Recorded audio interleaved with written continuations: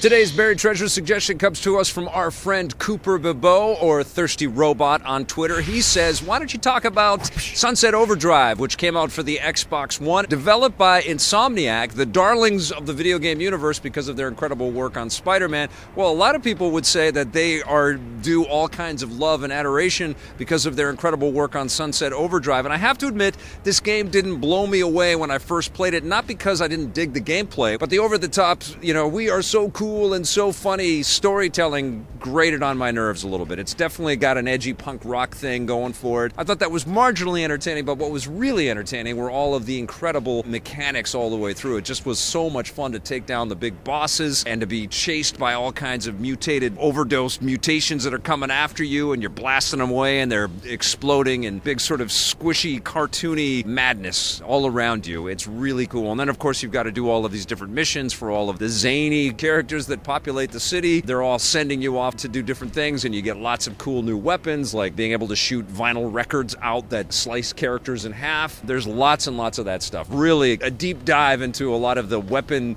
building joy that Insomniac is known for with all of their Ratchet and Clank games. That all came to the forefront here with Sunset Overdrive. And, the studio was kind of let loose to be as crazy and as silly and as hyper-violent as they wanted to be. There was lots of character customization, lots of color popping off all over the damn place in this thing as well. I think it's a game that has really aged well, and I keep going back to it, especially in the wake of the incredible Spider-Man. I keep going back to check out the work in this game, and every time I do, I'm more and more impressed. It's aging very well. It certainly has stood the test of time, and it has huge fans like Cooper out there, and that's why Sunset Overdrive is a buried treasure.